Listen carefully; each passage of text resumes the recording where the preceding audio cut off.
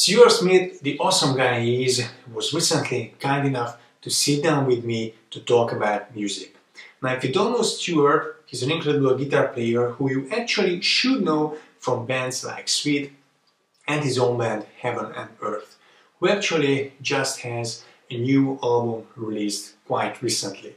So go check it out because it features my friend George on the organ. And you guys know George, he played organ in many of my videos, bringing John Lord's Immortal Magic to life. And the other album I really like from Heaven and Earth is Dig, so I recommend listening to that too, because they play just right kind of organ and guitar sort of rock music that us Purple fans really enjoy.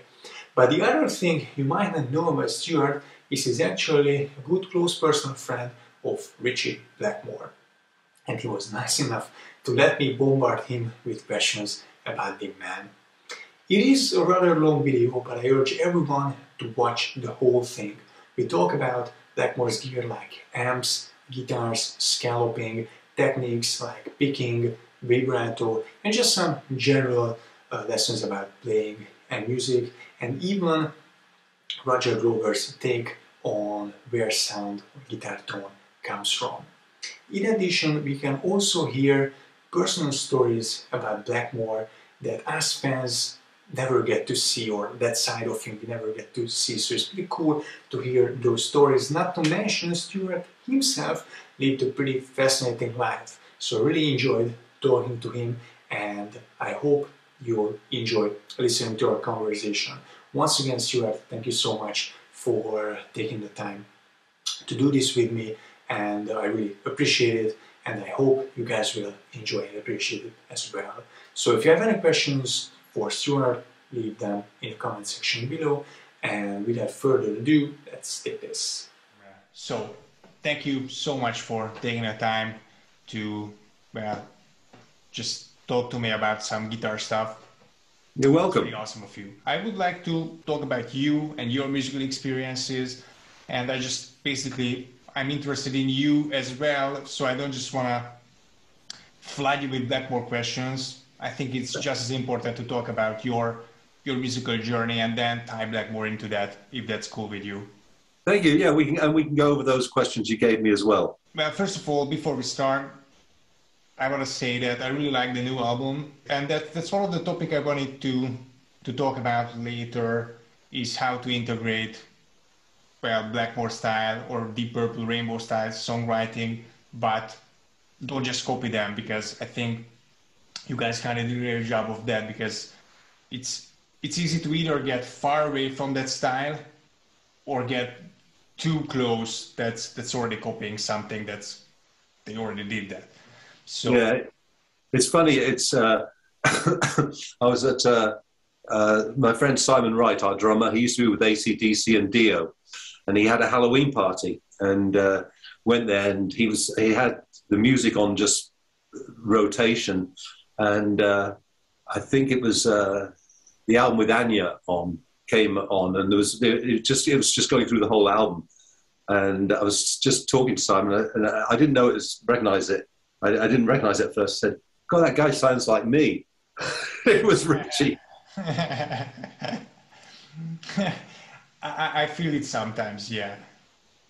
But that's, in your case, listening to you playing the guitar, I think it's definitely in the tasteful category, that you can hear there's a strong influence, but it's not as obvious as with me. If I'm playing something rock style, that's something that I guess Blackmore would have played on a really bad night. But that's probably just my self-critique as well. But I really like it. Yeah. Yeah, you've got a very good ear. Yeah, I mean, not a lot of people can pick out what Richie does, because his technique is so good, and you know, he's not one of these linear guys that go like this. I mean, exactly. He did sweeps around the time of Long Live Rock and Roll. Mm-hmm. He started doing a few sweeps, but it was just, and he was the one who started it, and then, you know, people got hold of it, and that. I mean, he really started the neoclassical movement when he brought out Burn. Exactly. And in fact, back in the days of Machine Head, there was an alternate solo release for Smoke on the Water. And you can even tell the beginnings of the neoclassical style he was developing. Yeah, I heard that solo on one of the remaster bonus deluxe editions, and I definitely agree. And the same with Highway Star, that progression in there is totally Bach-ish, and that had to be. Of course, I wasn't alive at that point in time, but that had to be new to the music scene. And Yeah, I think he got that from Elvis's guitar player. I think one of the Elvis's guitar players, Scotty Moore, I think he mentioned, and he got that idea from. All right, that seems a bit weird, but I mean, who knows what was in his mind? So yeah, it might not be obvious to me, but. He started off in that era playing stuff like Elvis. He played with Jerry Lee Lewis, and he played. So he was a rock and roll guitarist. Although he's classically trained, he was a rock and roll guitarist, sort of first and foremost. And I think that definitely comes through in his earlier Deep Purple Mark II stuff, and yeah.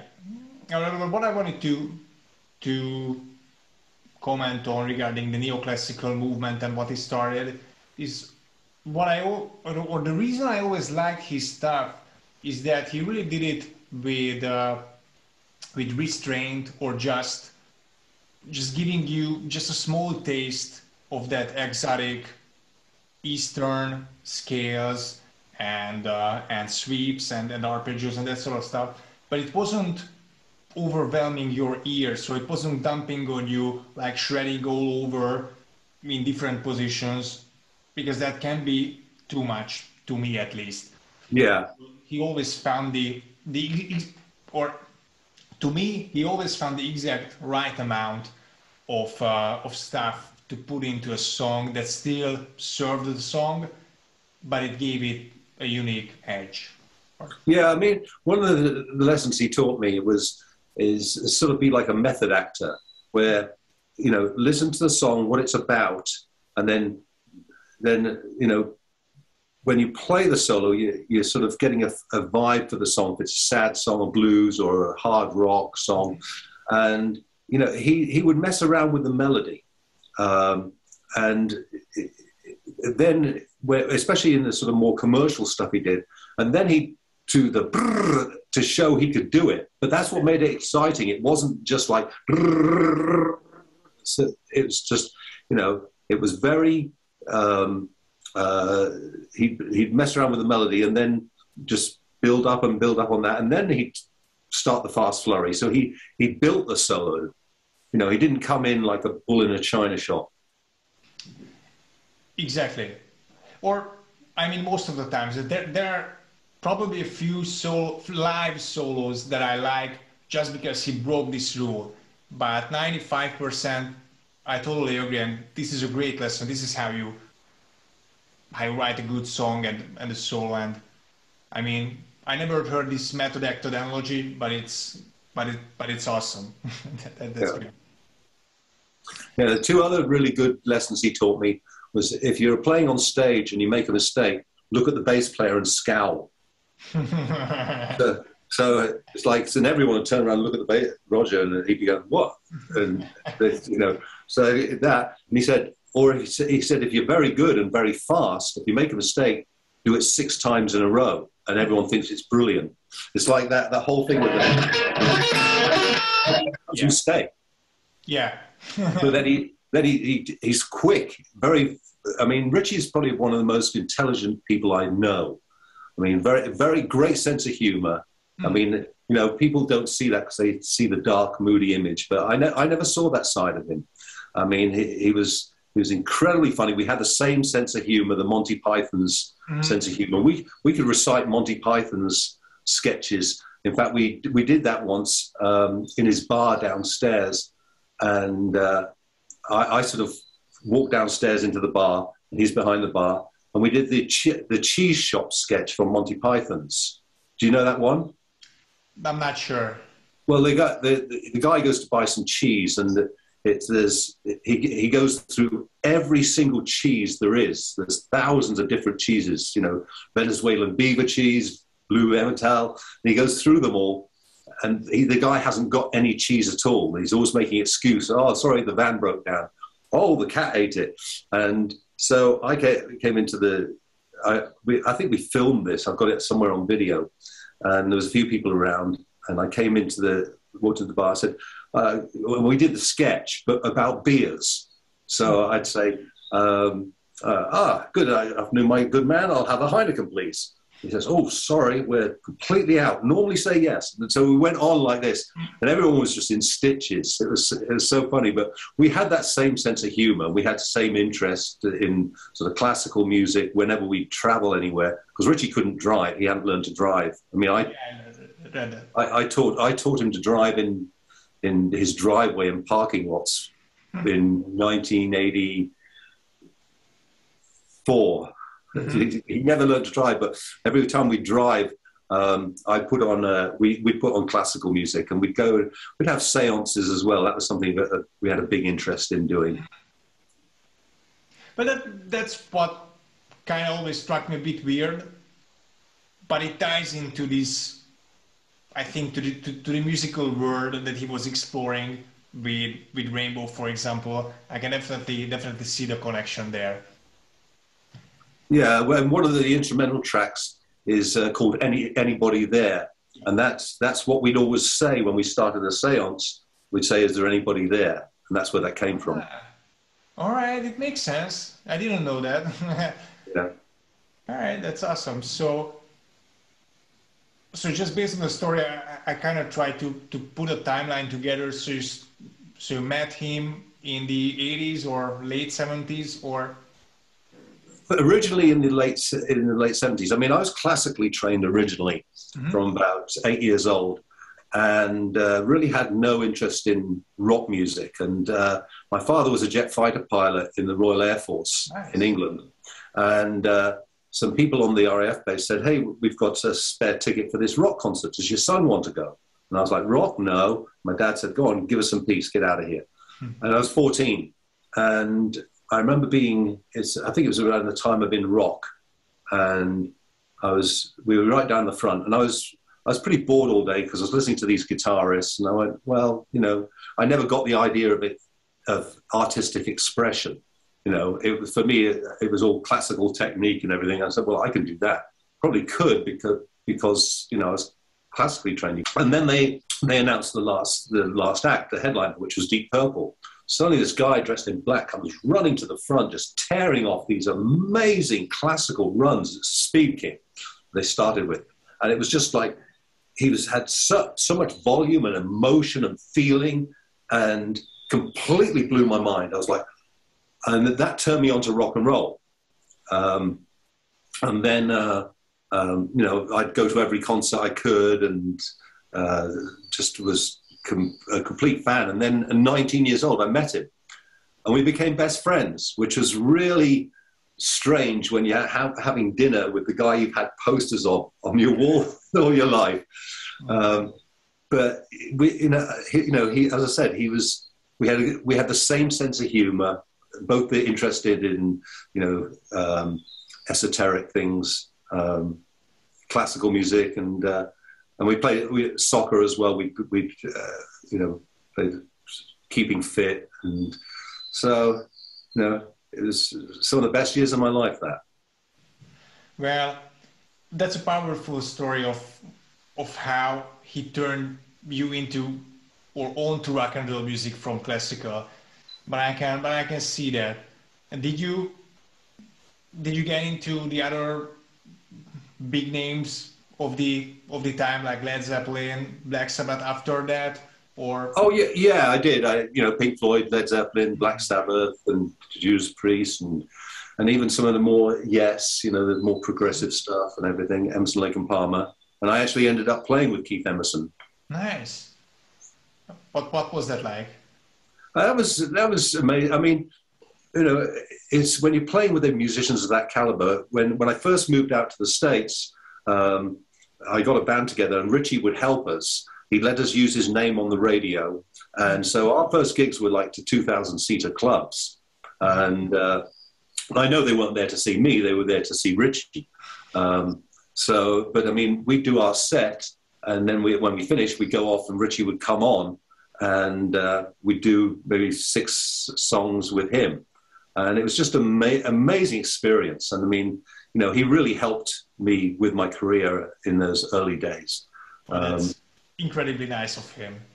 Yeah. And then through Richie, I met Cozy Powell, and then Cozy had played with Keith Emerson. And then after a Jeff Beck concert, Cozy used to play with Jeff Beck. Mm-hmm. And he said, "Hey, let's go for over the road and have a drink." So Cozy and I went over the road, and Jeff Beck was at the hotel, which he'd arranged with Cozy. So I met Jeff, and then I was in London at a club called Stringfellows, and Cozy was in there with Keith Emerson when he joined Emerson, Lake and what became Emerson, Lake and Powell. And I met Keith then, and they invited me to their table, and we spent, you know, a few hours chatting and then having a few drinks. And then when I was in Los Angeles, I moved to Los Angeles, I was at it was about 1994, something like 95, something like that. I was at the House of Blues, and I ran into Keith Emerson again. And we were going to get Sweet back together to play with Steve Priest. And he was getting Emerson, Lake and Palmer together. So we said, he came around my house afterwards, and I was playing some classical. He said, "Hey, let's get a band together so we can warm up." So we put a band together called the Aliens of Extraordinary Ability, which was actually a category with immigration.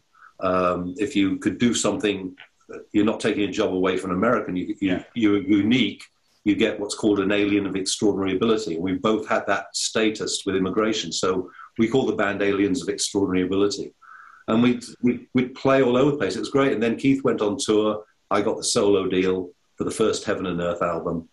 And that was it. But that was an amazing experience playing with Keith. I mean, I bet. You know, I've been very lucky.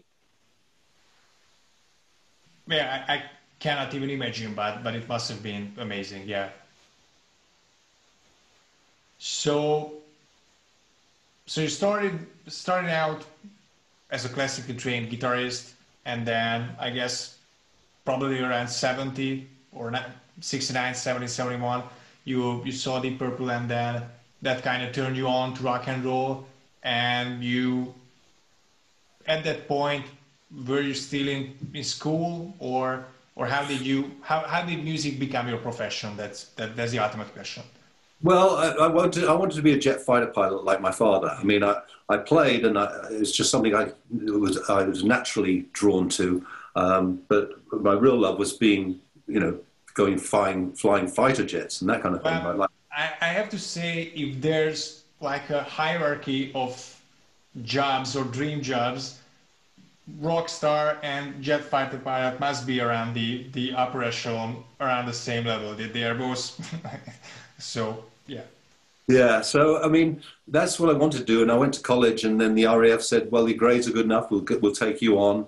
And they gave me the medical, and I'm red-green colorblind, so I couldn't fly.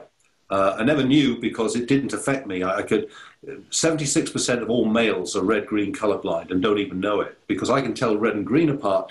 I just can't pass the Ishihara cards, which are a circle of dots about this big, and in there's a number. So by the third page, where there's an 8, I see a 3, so I only see half of it. So technically, I'm colorblind, but if I'm in a jet fighter cockpit, I can say that's a red light, that's a green light, but I can't pass this thing, which you need to be a fighter, to fly anything. Yeah. So I then went and worked for, I had a band, and then I went and worked for Texas Instruments, in Bedford, where my parents had settled after my father left the Air Force. And I worked for them for 3 months, learning to build and design computers. And then I passed my probation. They said, okay, we'll give you the company medical. They gave me the medical. They said, well, you're colorblind. I said, yeah, I put it on my resume. They said, well, we missed that. And said, you can't do this work by law because of the color coding on transistors and resistors and wires. So So I was getting really fed up with this by then, and they put me working under microscopes, just building semiconductors. And I quit at the end of the day. I'd had it. So I just, I'd had one of those weeks you write about in blues songs where my girlfriend had cleared off with my best friend. I'd crashed my car. I was arguing with my father a lot because we were both confused. We didn't know what I was going to do in life. And just, I just, you know, those very young teen years, I was just very lost. And I walked into a bar, and there was my ex-girlfriend with my ex-best friend, and a band playing. And I had a rock band on the side, and they were playing jazz fusion, which was the popular thing there. And so I just, I walked in, and they said something over the microphone. They stopped, the song had just finished, and they saw me walk in, and they said, "Oh, here comes our 3-chord heavy riff merchant." And everything that I'd been getting just building up inside me just snapped, and I just pushed everyone out of the way, got on the stage, said, "Give me the fucking guitar." The guy, like an idiot, did. And so I said, "Good golly, Miss Molly, go." And they thought I was going to make a fool of myself, but I just literally, I was just tearing the neck off this thing, playing backwards over the neck, which no one did at those days. And just at the end of the thing, I just took the guitar off and got the drummer to roll, threw it in the air, caught it on the last beat, gave it back to him, said, "Follow that." Stormed off, sat at the back of the bar like this. All of a sudden, everyone's buying me drinks. There's a girl here, girl there, girl there. My ex-girlfriend came up and said, "Oh, you were so great." I said, "You're lost." And so after that, I drove home, and I parked in the hills above Bedford where I lived. And I just thought about it. And then 3 o'clock in the morning, I drove home, woke my dad up and said, "I'm going to be a guitarist." And he just said, "Do it well." All right. So he was supportive. That's great. Yeah. And so then I just put my heart and soul into being a professional guitarist, and ended up traveling all over the world through doing it. Man, that's an amazing story. I can practically see the movie as you were telling the story. That's just like a blues song. So, and did you meet Blackmore via the touring, or? Yeah, it's tour. Originally, it was at a party after a concert, and then we hit it off, and then it was him who actually persuaded me to move to the States, because in England it's so small that if you're not playing what's in fashion, you starve. And everything around that time of '83 was all dance music, Duran Duran and all that kind of thing. And he came over with Joe Turner with Rainbow. And I was just complaining about England. And he said, "Well, look, why don't you move to the States?" He said, MTV's just starting. And and rock's in fashion there. He said, "But it's so big that whatever music you're playing, there's always an audience." Yeah. So I did. I moved over to Long Island, and he helped me with the band, getting it and playing with us and that kind of thing. I don't know why. I was just very lucky. I mean, at the time he had that very unapproachable, dark, moody image, and I never saw that side of him. But perhaps it's the kinship, the sense of humor that you were just resonating with him. Probably. Yeah. That's how you became friends, I guess. Yeah. And that's a great thing that happened. So. Yeah, I remember the first time I really met him and spent some time with him. I said at the end, as I'm leaving, I said, "It's a real pleasure meeting you." And he said, "I wish I could say the same," which is, Yeah, classic British style. Yeah. Humor. Yeah.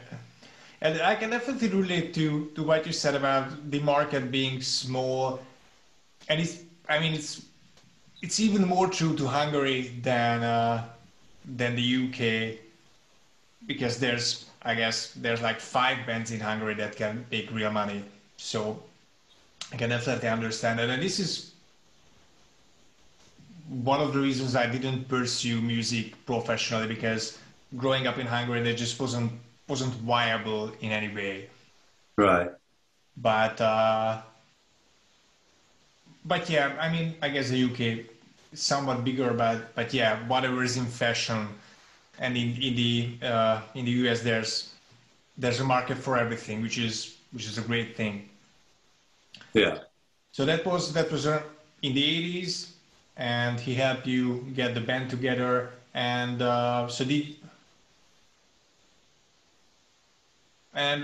what was the band? Or should we know it, or?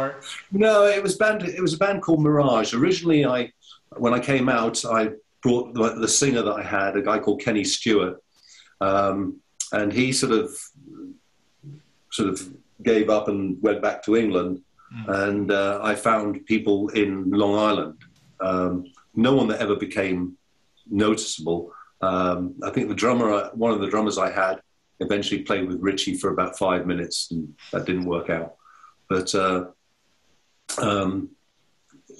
sort of got me the start, and then that band sort of had run its course, and we had management problems, couldn't get it to the next level, and he was getting Deep Purple back together, and he said, "Why don't you come on tour with me?" So I did, and we went over to. I was there during the recording of Perfect Strangers. Awesome. And in Stowe, Vermont, I flew up there and I stayed. They had the Horizons, which is this ski lodge where they had the mobile unit outside, and they all had condos. The band had condos, and so I was staying with Richie in this condo. So it's an amazing time. They were all getting on well, and it was just a hell of an experience to see that. And every night we'd go down the pub and play guitars, play acoustics, and John Lord would have an accordion, and that was a lot of fun. And that had to be a magical time. Yeah. Somewhat, I guess, it comes across the album Perfect Strangers. I think you can just hear that the band is happy to be together and play music. Yeah. And touring was great, and then we went on tour in Australia, and on the way back we stopped in Los Angeles and for a few days, and Richie introduced me to this girl who I didn't want to go out on this blind date that he'd set up, because I said, "I know you, I know that she's going to be a dog," and I just know her. I thought I'm going to, but I'd set myself up for it. So I got there, and the girl turned out to be the Penthouse Pet of the Year. Okay. And we got on. We hit it off really well, and so I went back to New York, to Long Island. She came out and visited me, and then I went back to England to do an album in '85, I think, end of '85. She came out with me, and then after that we moved to Los Angeles, and that was '86, and I've been here ever since. Well, that's when I was born. Well, what the first thing that came to my mind when you said you were there in Stowe, Vermont, there are some, I guess, crazy internet conspiracy theories about Blackmore maybe using a Vox AC30 again in the 80s. Do you know anything about that, or was he just using his Marshall for that album? Or no, he was using a Marshall Major. I mean, I know that 100%. I believe that on Machine Head he used a Mike Matthews Freedom amp. I'm not familiar with that. On Machine Head, I mean, most guitarists, they have a very distorted sound. Richie's sound is incredibly clean. Exactly. And the Marshall Majors, you've got to get anything out of them, you've got to turn them up so loud. So Richie uses the tape recorder to overdrive them. Yeah. But just a little, he's still incredibly clean. And when I was in Long Island and I had the band there, Richie lent me an amp to practice in and I think it was the Mike Matthews Freedom, just a single 12-inch speaker and that.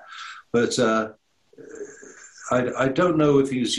I know that what he did with the Marshall Majors is he went to Marshall and he had the engineers there replace the preamp stage with a Vox AC30 preamp stage to overdrive the Marshall Majors, which you had to because they were so loud otherwise. So but for Perfect Strangers, he definitely used a Marshall Major with a 4x12. That's what I was thinking as well. And well, this is something I guess no one will ever know. Probably he doesn't remember either. But from what I can tell, his amps were always modded pretty much. Yeah, they were souped up. They were souped up, and then mainly through the preamp stage, where he had the replaced it with the Vox AC30 preamp stage in the Marshall Major, and then he'd overdrive it. Later on, he'd overdrive it with a tape recorder. Yeah, yeah. And to me, like you said, Blackmore was way cleaner than anyone else, but behind that cleanliness, or with that cleanliness, the sound was also very fat. So listening, and that's one of the most unique features, I think, and this is why I really like his tone from Machine Head to, well, I think throughout the 70s, maybe in the 80s, it was a bit different, but it was always way more clean than you thought, and fat, full of balls, not just that thin, distorted that you can. Well, the cleaner you can play, the bigger it sounds. I mean, that's why these guys playing the old rock and roll with sort of the clean sound like that, they sound huge in comparison to these guys that that kind of thing. Exactly. And that's one of the best tells that what you just played. On Blackmore's guitar tones, he was able to play cowboy chords, open chords, and they sounded nice. If you crank up a newer Marshall, like a JCM 800 or something like that, and you try that will sound like just like a sort of thing. Yeah. The strings don't ring out nicely with an open chord. Yeah. So that's a good tell. As long as we're talking about gear and amps, I'm guessing you played a lot on his guitar or Strats or... Oh, yeah. He gave me the Strat he used to do Stone Cold, and it was in the Stone Cold video and the Death Alley Driver. He gave me that for my 28th birthday. But Richie, he scallops the necks like it's on an angle. It's like this. So it's scalloped across like that. Mm-hmm. So it really only affects the top three strings. Because otherwise, if you have it on the bass strings, it tends to pull it out of tune. Yeah. And I was playing one of his guitars, and I thought, this is incredible. So we sat around his kitchen table, and he got the file out and did it to mine. So and it was funny. There's just so many just talking about things like that. There's little memories. I was there when I moved to Los Angeles. Every Christmas, I'd fly out and stay with him for Christmas, and I sat in the kitchen eating breakfast or something, and he's wandering through the house playing an acoustic, and he just did this amazing run, and I just said, "How did you do that?" And he just looks at me, that sideways glance like that, and said, "Practice," walked off.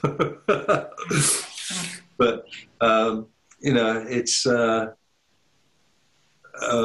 were we? Scalloping. Yeah, scalloping. So I liked it so much, the feel of it and everything, because you could really get that sort of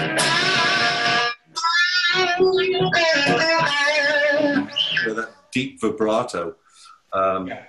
And Richie's not like other guitarists where you have like Dave Gilmour, sort of like.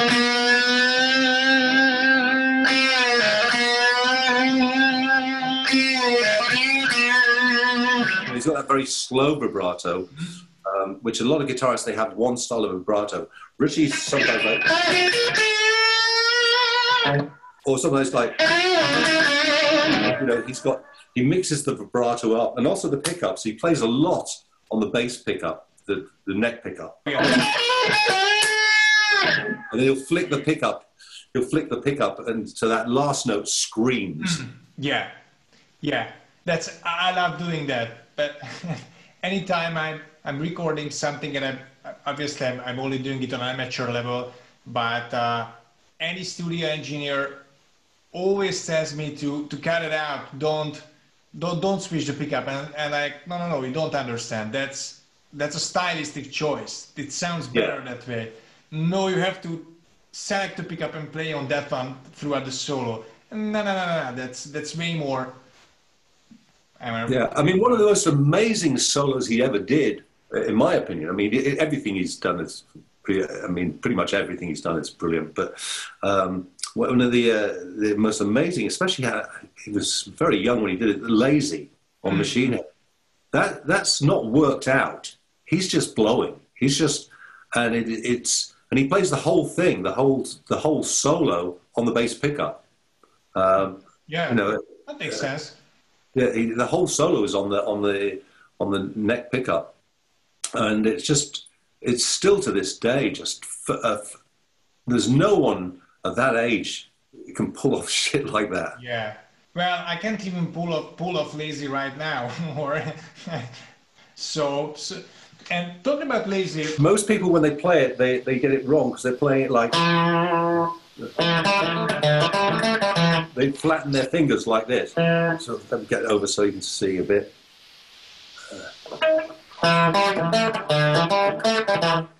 That's not how he plays it. To get that swing to it, you've got to bounce off things like.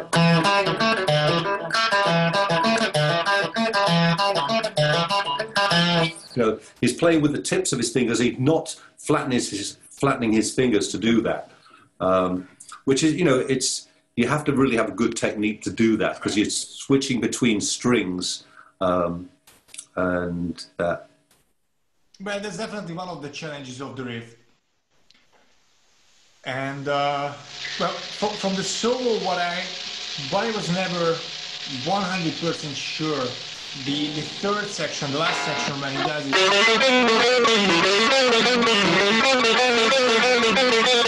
that sort of thing, I'm not 100% sure what it is. But that's one of the hardest thing to figure out. Did he play it in this position or... Because to me, I don't know because I wasn't there, but I play it sort of a.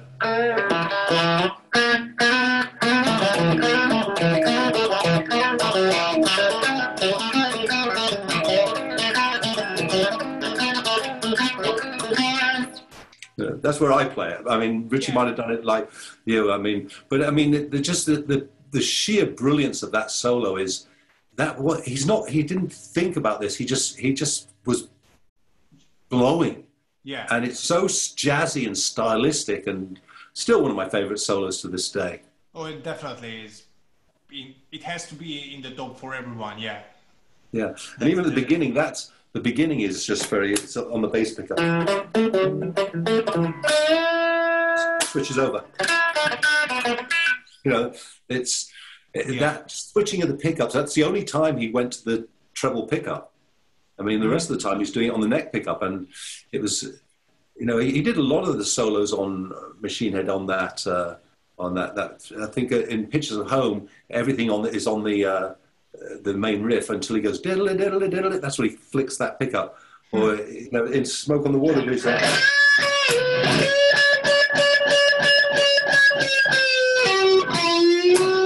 It's done the whole solo on the bass pickup, and then it gets to the thing when he does that.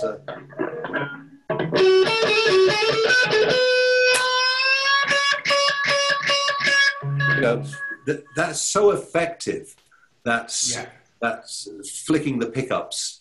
And unless you're playing with a very clean sound, it's very hard to get. It to come through on when you're recording if you're playing on the bass pickup, which is it's always a temptation to have it on the treble pickup, the bridge pickup, because it's easier to get sustain and everything else. But if you can play with a clean sound, that's when it just sounds great. That's probably something I'm guilty of. I'm probably using more bridge pickup than I should. And so thank you for mentioning that. That's a good lesson to keep in mind. Yeah, I mean, it's all down to personal choice. I mean, I don't think guitarists use the pickups enough. They sort of maybe have one for rhythm and one for lead. Yeah. Whereas, and nowadays everybody's just using pedals, and then they forget about the knobs, the pickups. So you can get a lot done with just those. yeah, yeah. I just generally use an echo. I have it set like Richie does, which is just dum dum dum dum, about 4 repeats and just dying off. That's about all I use. Occasionally, I'll use an octave divider or a Morley wah wah, and that's about it, really. You know, everything else I control from the guitar. And what amp are you using? A Marshall 50 watt, which is Howard Leese from Hart gave me, and it's Lee Jackson mod, so it's very sustaining. And I've got the Marshall Major, which is one of the souped up ones. So I've got the Marshall Major, and in the past I've used this amp that I got from Howard, and it's red. And so what I do is when I play live, even when I record, I have them pan. I don't have them pan it like this. I have them pan it exactly to where, so you get the sustain from the 50 watt and cranked up, but you also get the clean sound of the Marshall Major. And then just recently, I've started using the Engel amps. They sort of, the one that Richie designed with them. That's what I'm using now. Well, did he ever use his signature series? Because it kind of seemed to me that he was always using that Sovereign combo, or that's what I always saw on Blackmore's night shows. Yeah, no, he used the signature series when he was with Deep Purple, and then I think with Rainbow after that. But then we went to the combos really for Blackmore's night and just stuck with those. Yeah. And they sound awesome. I have a small Engel combo, a Screamer 50, and I'm thinking about changing the speaker because I just don't find the bass or the bottom in it. So I'm just lacking the fatness. But other than that, I think those are great amps. I was with Richie once, and someone said, "Oh, I worked out that run in Flight of the Rat," and he did it originally how you did it. And Richie said, "That's a lot of work." And he was just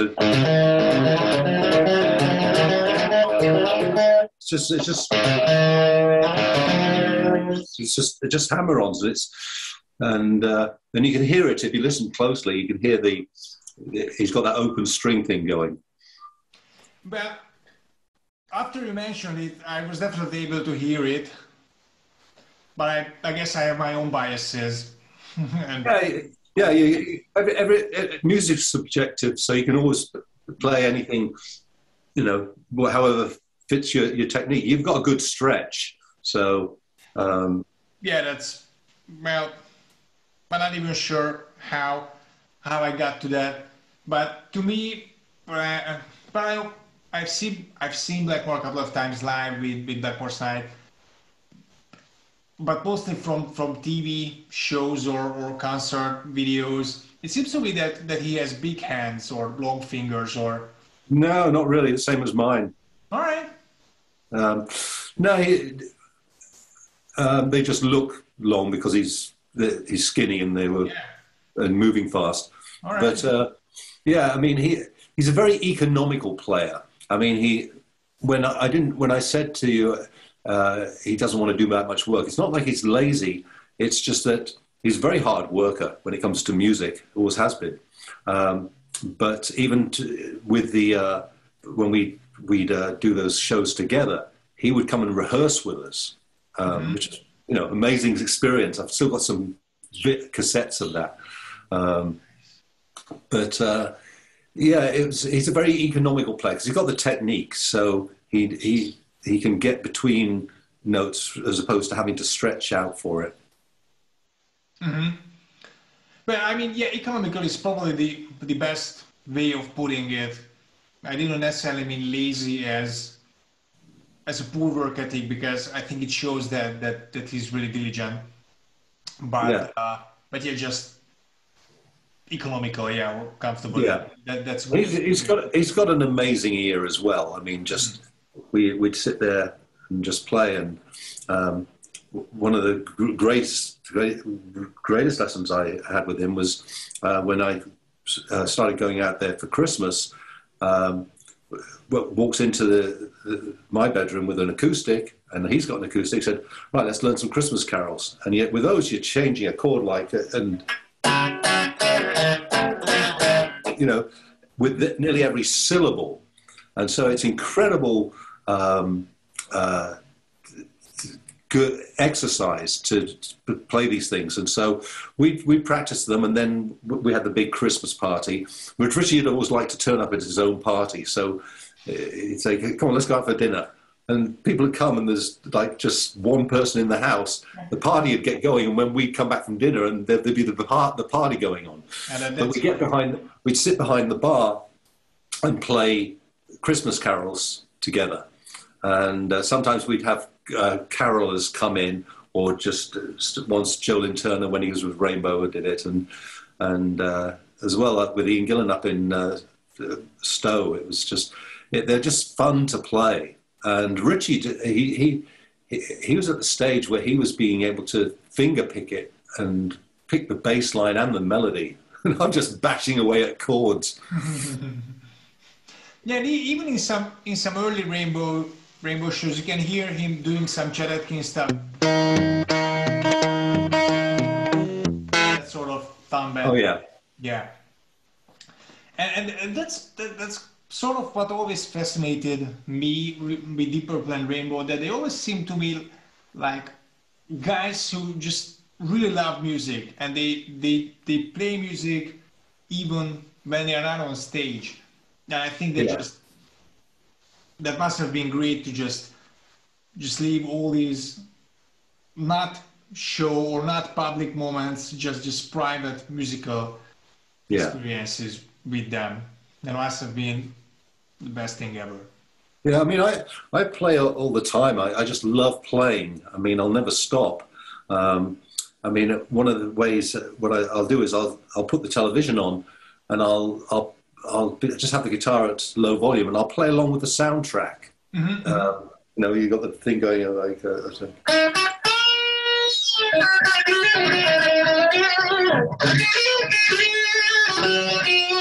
And somewhere along the way, I'll go.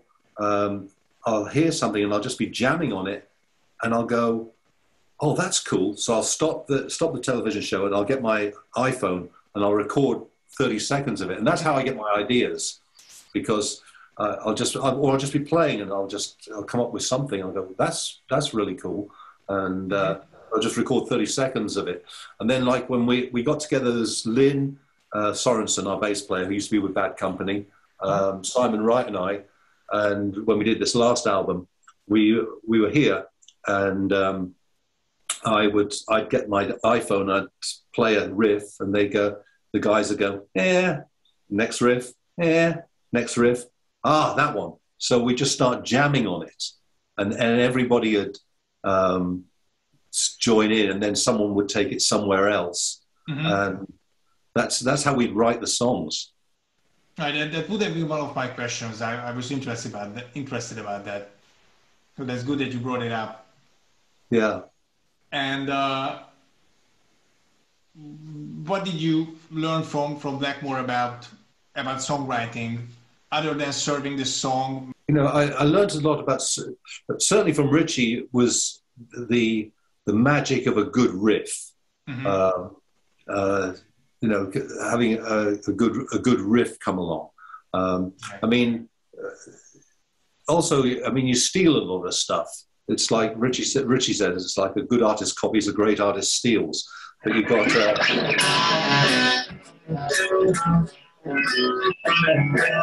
that's Gershwin's fascinating rhythm. Yeah. Yeah. And so Richie heard that and he just rocked it up. So one of the things I really learned from him, the power of a great catchy riff and the simplicity as well. It's if you try and do one of these, you know, on the Dig album, I did one. I can't remember it now.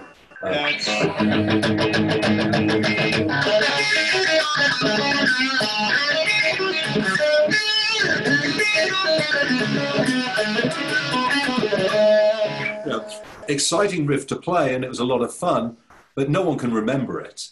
You know, it's not like you know Exactly. you're going to. It's 4 notes. Exactly. It's simplicity. I strive for it, but it's not easy. It's not easy to write a thing, and so that's one of the things that I really learned from him is the power of a good riff. And for stuff that's playing popular songs, pop songs, that generally you'll find that there's a lot of good chord progressions in them. Yeah, I mean, one of Richie's favorites was ABBA. He used to play that. He'd play it consistently. I mean, the parties, there'd be just ABBA on. I get Richie, let's put something else on. And never only rock music. It's like. But I can definitely relate to that because I don't listen to that much rock music as either. So, or yeah. Anyway, so I can kind of relate that. But to kind of disagree with your earlier point, I did remember that was Rock and Roll Does from the Dig album. And yeah. I kind of remember that riff because it's sort of like a Blackmore solo kind of lick converted into a riff. Yeah. And I enjoy that, but I definitely understand what you mean about getting something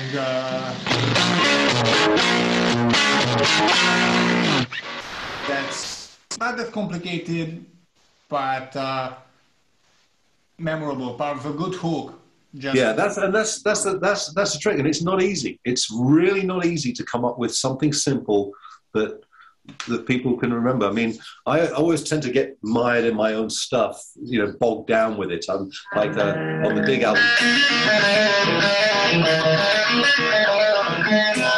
You know, it's a very interesting riff to play, and it's interesting, very Eastern and everything else, but it's not one that is appealing to the ear as something as simple as, you know, Rock You Like a Hurricane by the Scorpions. Yeah. Da-na-na, da-na, you know.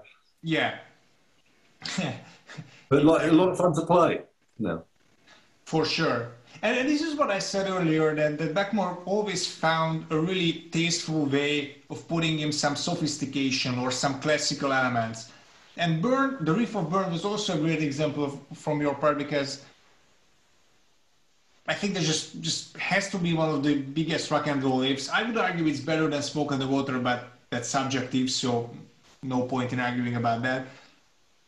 But I kind of feel that I wouldn't really say it's stealing, because in the context of Gershwin's playing on the piano just as like a verse theme or not a main theme, I think it was totally different, and Blackmore really rocked it up and put in the spotlight and used it in a very different context, even though there are obviously similarities between the two, but repurposed it, or yeah. Yeah, and that's the magic. I mean, that's the genius, to take a riff that's, I mean, I've got a little acoustic band at the moment because there's no touring for us because of COVID.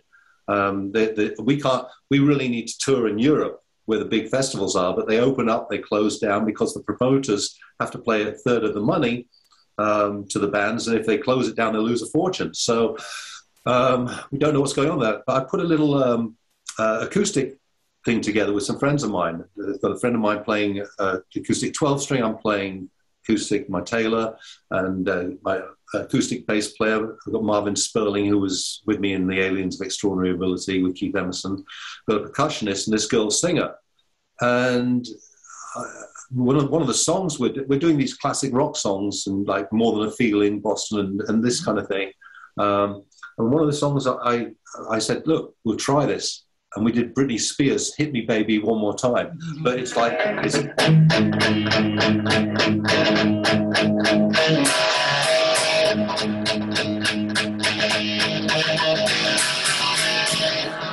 it's a great song. And it's funny, at Simon Wright's Halloween party, we got the acoustic out because we know just me and the girl singer there. We did that song, and people went just crazy. It's simple. It's remember it, and it's just. But we've rocked it out, and that's the genius that Richie had. He'd get a song, even "Smoke on the Water" was something from something called Maria Quiet. Yeah. But it was a jazz song, and that's what the genius of it is that he could take a popular riff. So it's a trick because people have heard it before. Growing up, their parents played it and everything else, and they can't quite put their finger unless you have that knowledge. Yeah. You can't quite put your finger on where. Oh, that's, and you don't forget it. Like Burn, Smoke on the Water. They were just things that people had heard, and one of the other things, just going back to a point, which most of the guitarists today grew up on people like Pete Townsend, Richie Blackmore, Jeff Beck, Jimmy Page, Eric Clapton.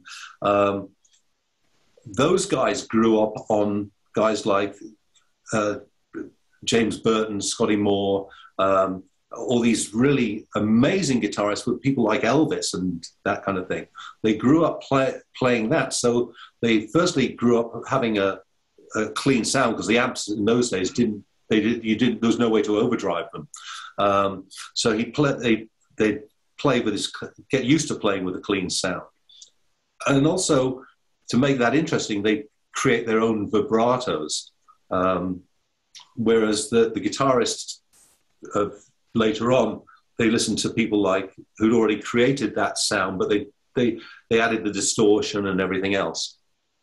Yeah, and I think a lot of people doesn't necessarily know that James Burton was one of the first guys who really went into string bending. And then string bending became a mainstay. Also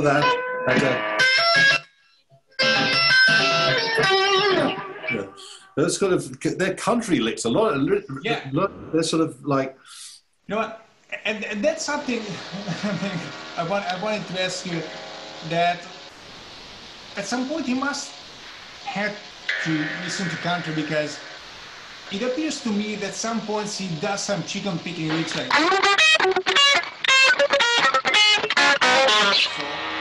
Yeah. Well, when Richie first started, he was a session guitarist, so he would play with the band. The people like Jerry Lee Lewis, they'd come in to play in England, and they wouldn't bring the whole band over. They just the promoter would hire musicians there.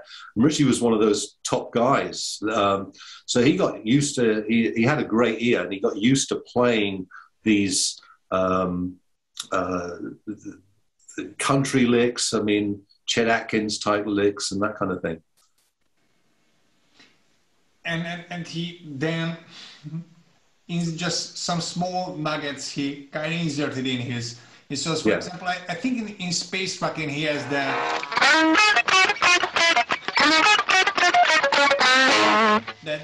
sort of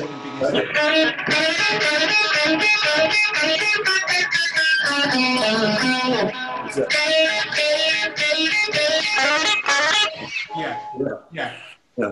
And that's again just another hard one to understand but you have to listen closely and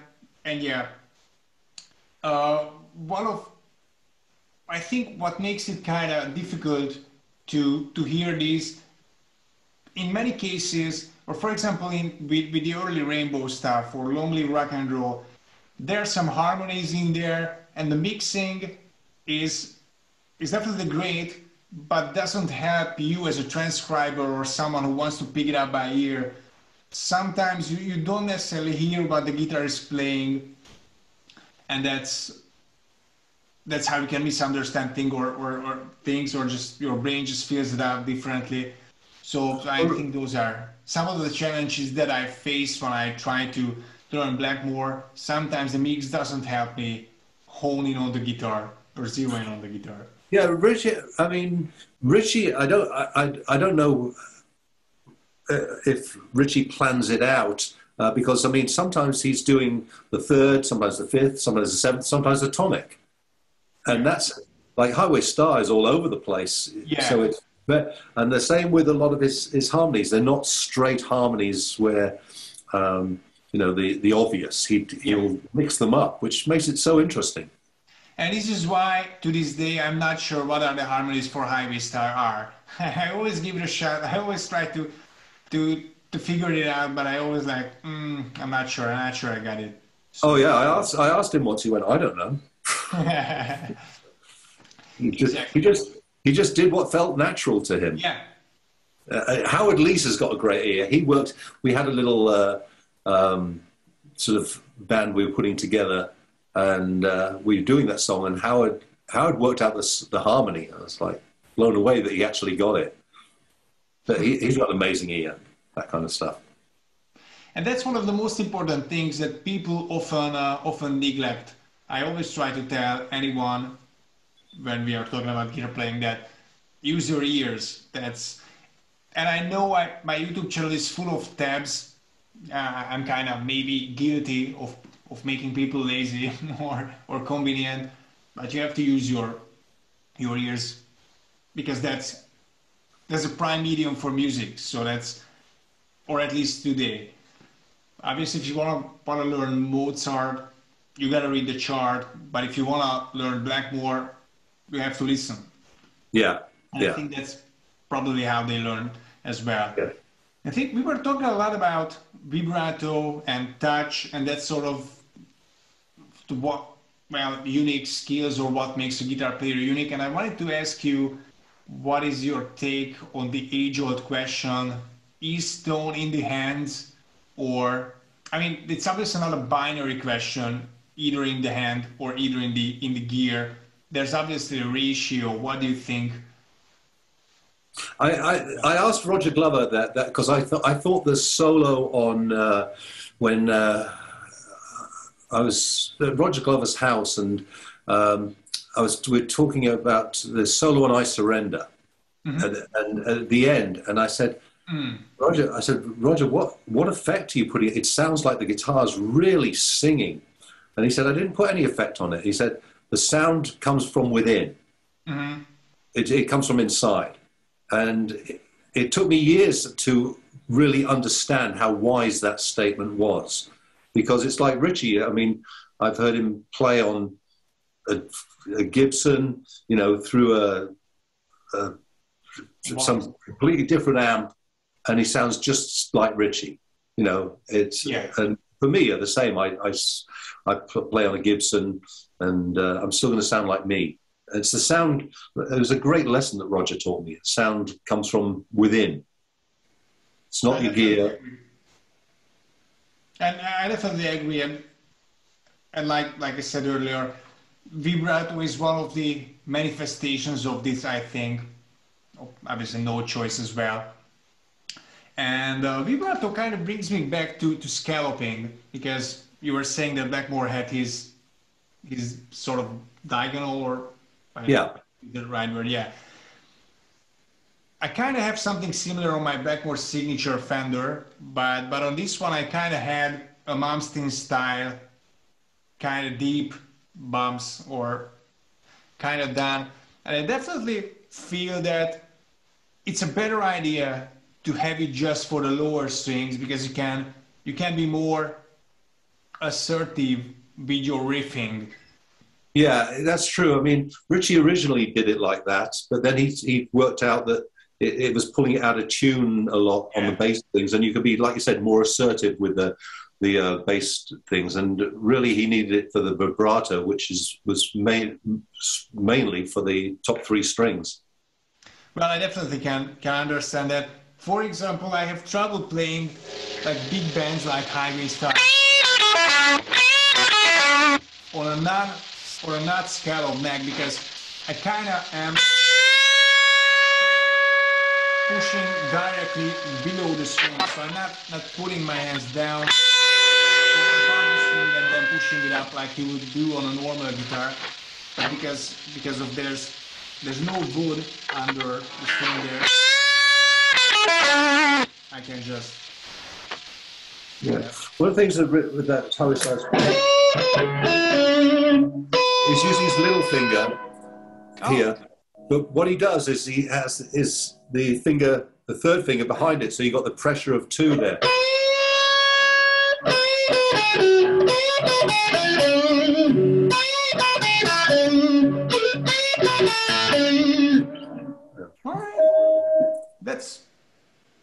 But that's one of the things that Big Jim Sullivan taught him very early on, is to use your little finger. Yeah. Because that's where you get your speed from. And but I just don't bend with my. For some reason, I never bend. Yeah, you put the third finger. You put the third finger behind it. So.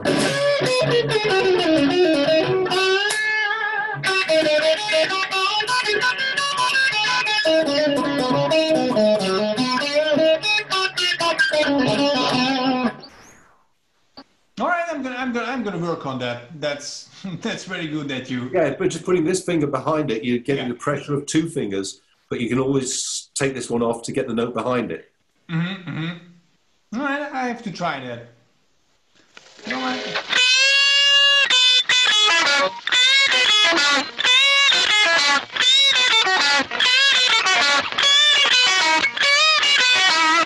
All right, that might not be as hard as I thought, but I will have to work on that for sure. And it kind of neatly ties into one of the main topics I wanted to ask you, and that's picking. So a riff or like an arpeggiated stuff like Highway Star, would he alternate pick it or like up and down? Or Generally, it's up and down.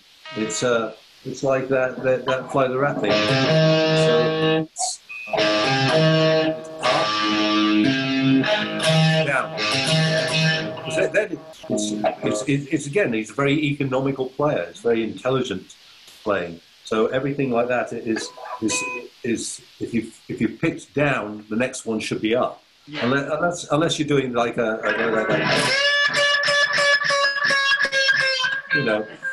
descending type.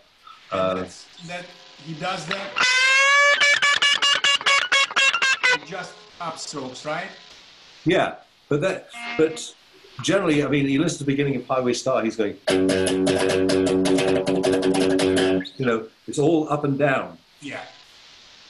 Yeah, and does he do that with, I guess, Burn?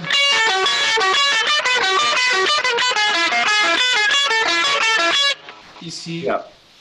Only doing that? All right, because that's a big revelation for me. I always kind of played like Burn. I always did it like down. I guess you can't see my. So sort of like a mini sweep between the B and the G strings. But it's really counterintuitive in a way, because I start in the opposite direction that I want to go, because sweepers usually just do one direction, but I can't come back. But it doesn't. Yeah, you can tell with the clarity of it. He's picking up and down. It's like.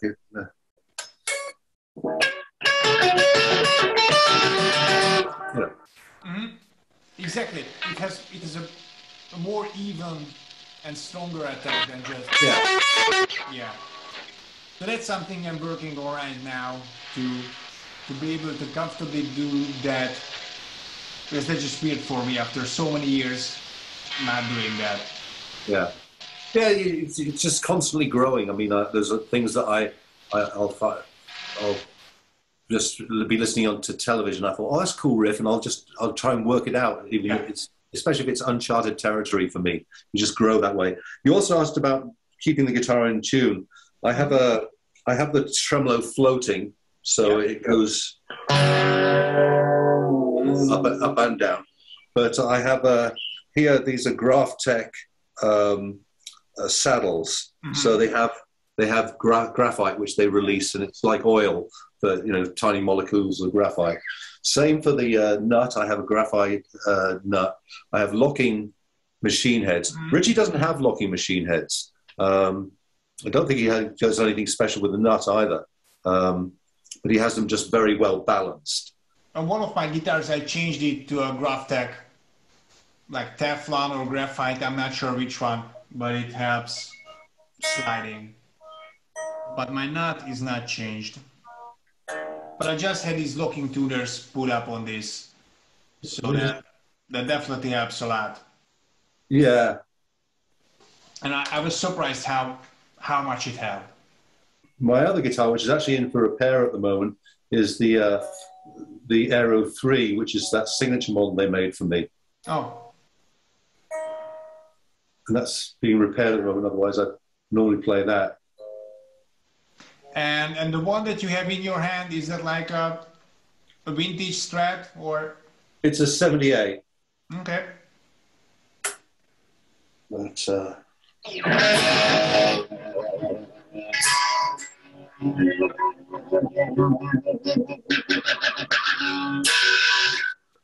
yeah, so it stays in tune pretty well.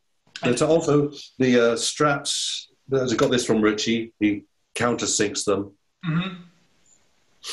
That was a good idea. That's on the guitar he gave me, the one he did Stone Cold on. And so I did all my guitars because I was fed up with them breaking off. Mm. So what happened to that guitar that he gave you, the Stone Cold guitar? Oh, unfortunately, I had to sell it. Oh. But I'm working on now to possibly buy it back. That would be awesome. Yeah. And I think that looked just like this, right? Natural. Yeah, it did, except it was a white scratch plate. Yeah. And you're not using the middle pickup either, right? I don't have one. I take it out completely. It gets in my way, and I never use it. It's either, for me, it's either, you know.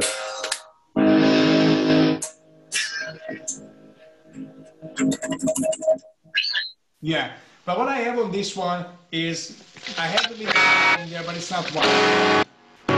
So I kind of have the desk sort of thing that's kind of, for example, if I do like.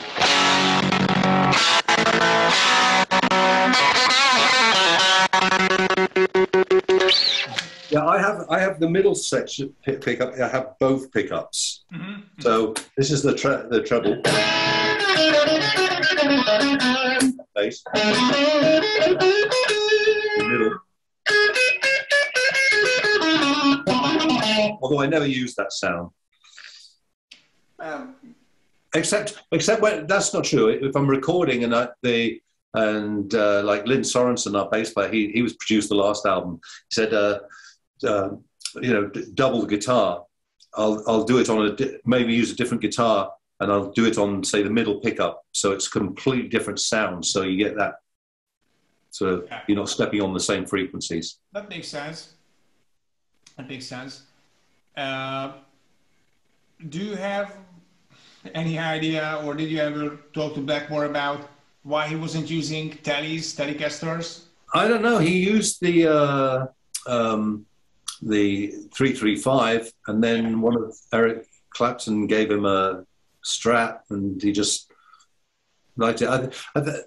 One of the things Richie and I were talking about was just the difference between Gibsons and Strats. You can get a backing track, say just a backing track, say rock and roll song or blues song, and you can have all different guitarists playing Gibsons on it. But if you don't know the song, you can't really, it's very hard to tell who's who. Mm-hmm. But if it's the same track and everyone's playing Strats, you can go, that's Dave Gilmour, that's Richie Blackmore, that's Jimi Hendrix, that's Mark Knopfler. Yeah. Strats tend to, because the amount of work you have to do with a Strat, the Gibson is very easy to play. A Strat, you're working with the radius, for one thing, on the neck. It has a curve here. So you're bending the string to a sort of the point beyond there. And when you bend the string, you pull if you've got the floating tremolo, you pull those out of tune. So you have to do it by ear. You have to really, you bend, like Gibson, you bend up this much, and that'll be the note. With a strap, you have to bend a bit more because the tension will go. And you also have the reverb, which is created by the springs in the back here. I thought about that. Yeah, so that's a natural reverb.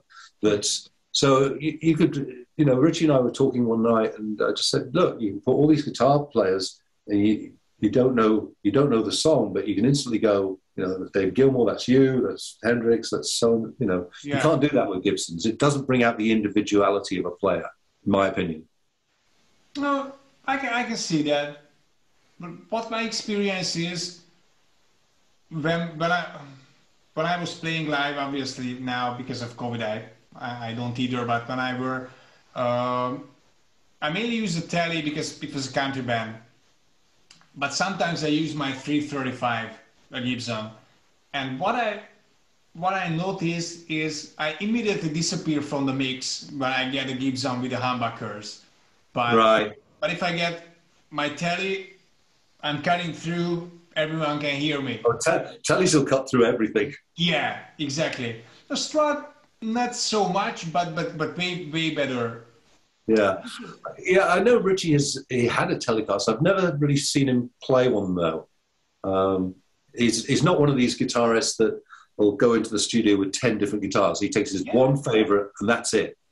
Yeah, he didn't really have. I mean, I guess I saw a lot of photos from the 70s having a lot of Strats, but after the 70s, so from the 80s onwards, you kind of just see those two guitars, those two white ones that he was kind of switching between.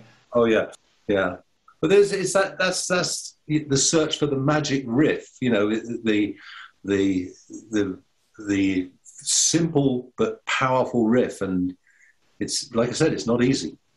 No, it's definitely not, and it's even harder coming up with something that Blackmore haven't written yet, because all those great riffs like Man on the Silver Mountain, Smoke on the Water, All Night Long, Spotlight Kid, those are already written, and if you want to write something like that, it's super hard to get close to that feeling, but not copying one of those. Oh yeah, like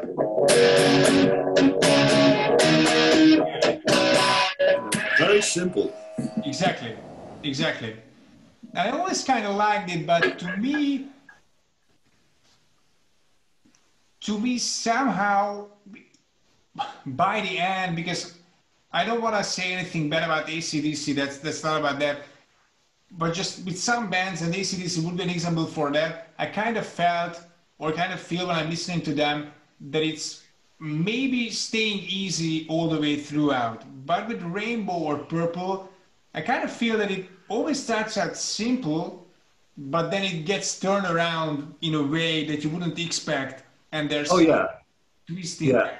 Well, that's the trick. I mean, that Richie had, which was to have a very simple riff, but then do something incredible during the verses. I mean, and I think that's not even just true for riffs, but any arpeggios like Kill the King or Burn.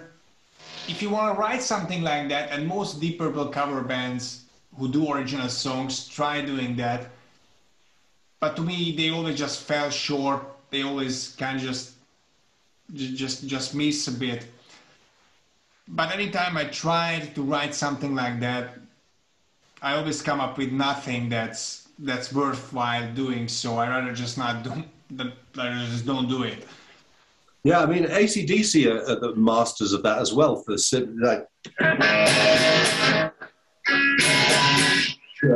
yes, just and which kind of brings me to one topic I haven't talked about yet: groove or rhythm. And AC/DC is a great example of that.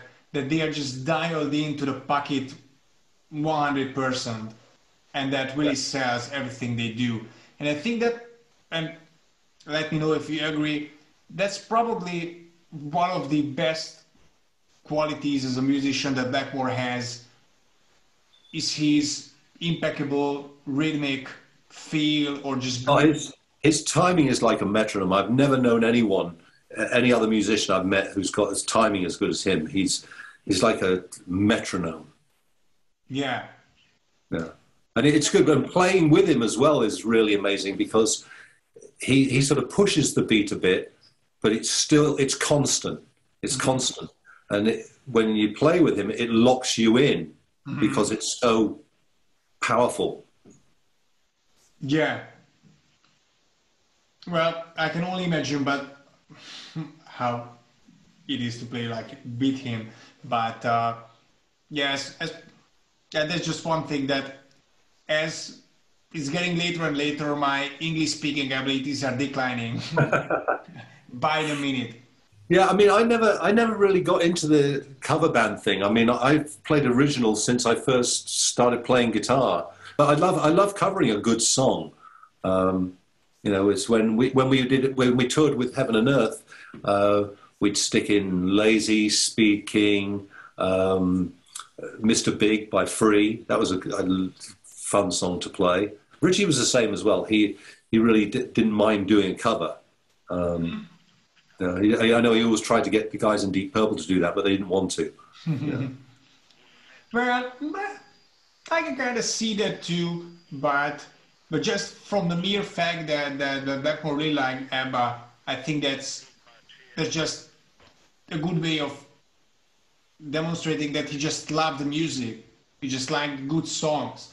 Yeah. It doesn't have to be rock and roll. You can like other things if they are good. I mean, I love touring. The recording process gets a bit boring for me, but touring, because recording from the moment you actually come up with an idea for a song to building it up and working it up with a band and then recording it, you've heard it about 500 times. Yeah. But live, yeah, I mean, I love the traveling, seeing different places, meeting the people out there, and also just playing the same songs every night, but you know, trying to make it different every time.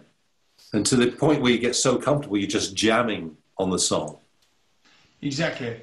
And this is why I always bring up Blackmore and Deep Purple, because it seemed to me, listening to different concert footages or just recordings made in Japan, for example, the 3 nights, they are playing songs differently. They're improvising very different things.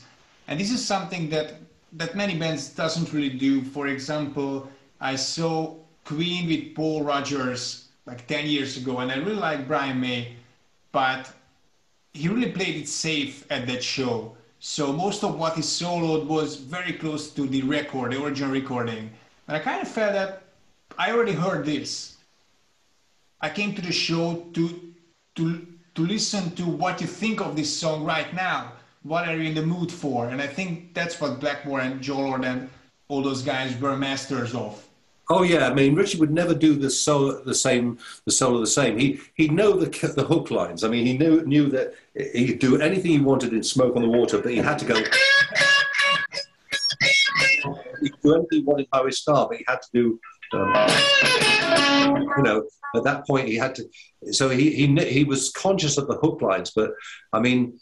They were probably the best band in the world as far as improvising goes, because they just go off. I mean, and they were also they weren't one of these bands that had just they were all classically, you know, virtuosos. So when they went off, it was just an amazing experience to watch. You know, they just go into different grooves, different everything, and then they'd sort of work their way back into the original thing. And that wasn't rehearsed. Yeah, but that's a good side of rock and roll, which unfortunately I never saw. I mean, I saw Deep Purple with Steve Morse, which is still a great band, but I'm a bigger Blackmore fan. So yeah, I only saw him with Blackmore's Night and his Rainbow Reincarnation in 2016 or 16, I think, yeah, in Germany. So that was fun to see. But talking about Smoke on the Water and upstrokes, I kind of think, and correct me if I'm wrong, but it kind of seems to me that Blackmore used a lot of just upstrokes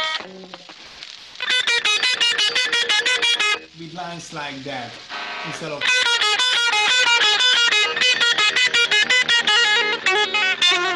he did I stuff think like that. I mean, he was through his classical training. I think most of it was up and down, but it was more for flavor and effect that he'd do upstrokes. Yeah, that's why. I just wanted to have it confirmed if I kind of hear it correctly. But that's definitely great. And touring. So, what is that like? Being on the road. What is it like being on the road with Deep Purple? With Deep Purple, it was great because everything was first class. So occasionally, it'd be a private jet.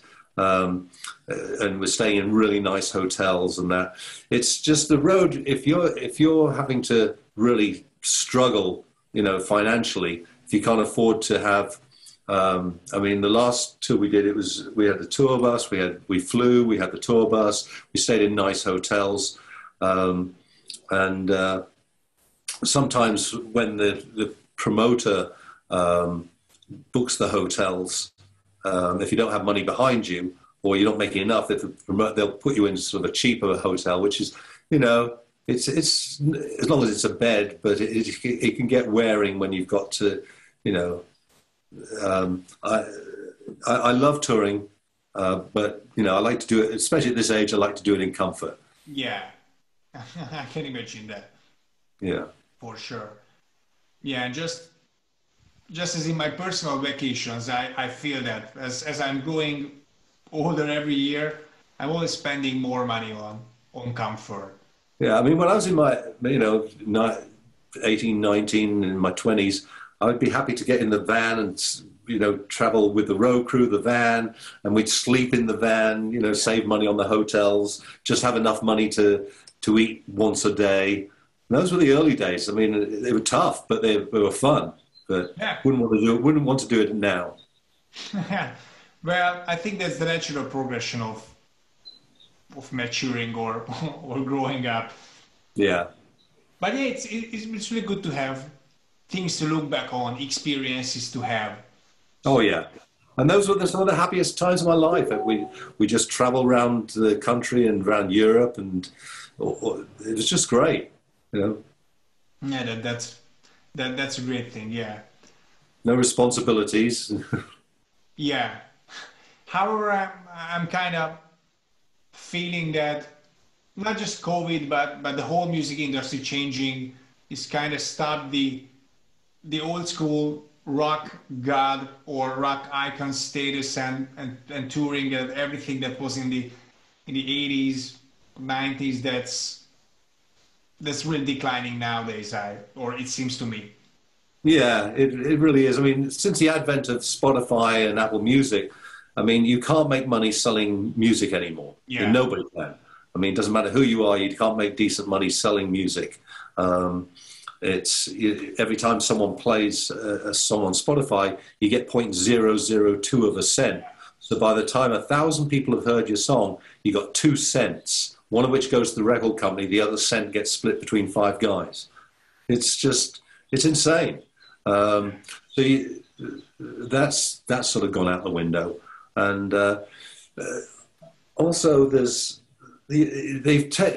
taken the magic away with things like meet and greets, and it's always fun to go out and do that. If you've had a good gig, you're in the right mood.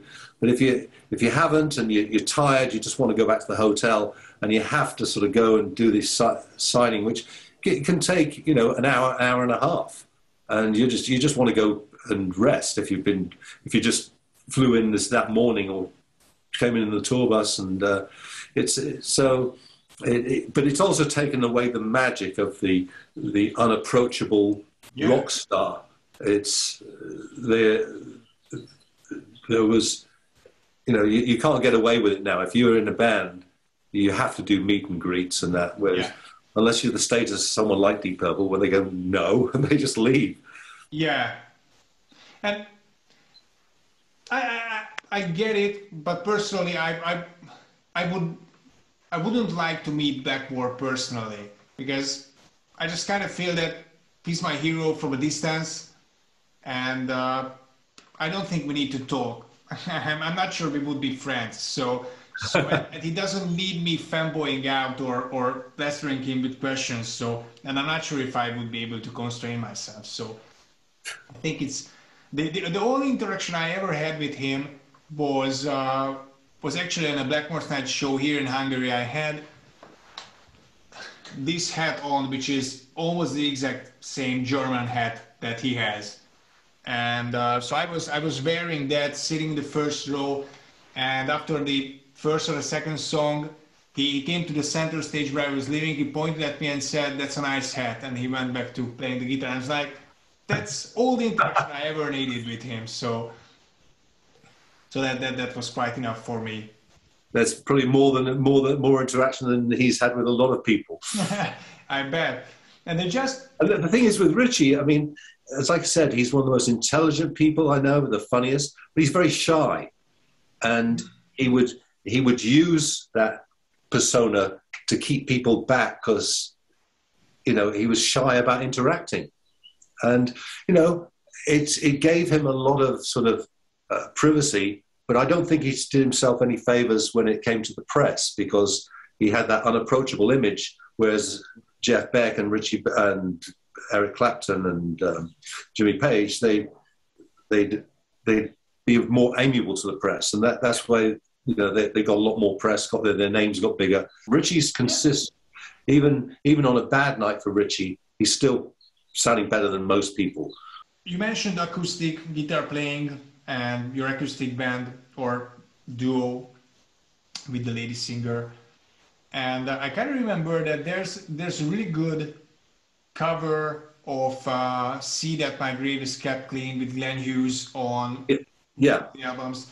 Did you play the dobro or the slide guitar in the beginning? No, that's Richie Sambora. Oh. He was my brother-in-law at the time. I was married to Heather Lockley's sister, Colleen. And so Richie was my brother-in-law. And when I got the deal for the Heaven and Earth album, I called Richie. He was my first call. I said, "Hey, listen, I'm doing this. I got this deal for the solo album. Will you come and sing a song? Come and sing a couple of songs?" He had sing. No one ever asked me to sing. And so he came down and he sang When a Blind Man Cries and just did an amazing job. And then at the beginning of See That My... And then he also played guitar on Do You Ever Think of Me? And originally I was going to have him sing that, but Kelly Hansen was in the studio that night and he'd sung it before. So Richie said, "Well, how's it go?" And so Kelly went in and sang it. And Richie said, "Well, you should sing it." And so Richie just played guitar on it. But then when I needed I played the acoustic at the beginning of See That My Grave's Clean. And I said, "You know what would be great here is a dobro." And I knew Richie played dobro, so I asked him to come and play on it. So he did. Again, we can always do this again and, you know, add more stuff if you need to. Yeah, that would be awesome. And also, if touring is back on and you're coming to Europe, I hope we can do this live. Yeah, that'd be fun. Yeah, that'd be awesome. And especially if you are playing with George, the Hungarian keyboard player friend of mine. Yeah. I was pretty happy to hear that he was playing on the album. Yeah, he's great. I mean, someone told me about him on Instagram, and I found he'd done a cover of Dreams of Desire, the song off the first album, and also the solo at the end of Hard to Kill. And well, this guy's great. And so we needed a keyboard keyboard player, and so I got in touch with him. And that was a great idea. I definitely am very happy and very glad that happened because, like I said earlier, there aren't many opportunities for rock players or just musicians in Hungary at all. So I think George getting that opportunity from you, that really warmed my heart. And, and it seemed to me that he did, or as I was listening to the album, I think he did a great job. Oh yeah, amazing job. And hopefully we can get out and tour. It's just tough at the moment with this COVID. Hopefully we can get out on tour and we'll get to meet up one day. That would be awesome. I'm kind of guessing that if I upload this video, there's going to be questions in the comments. So maybe we can follow that up if there are. Yeah, we can do a follow-up one. Yeah, that would be awesome. And once again, I really appreciate you taking. You're welcome. And I really enjoy the stories. And just just seeing everything from inside. That's Yeah. for me as a fan, it's incredible opportunity. Well, you're welcome, and let's do it again. Thank you so much, Stuart.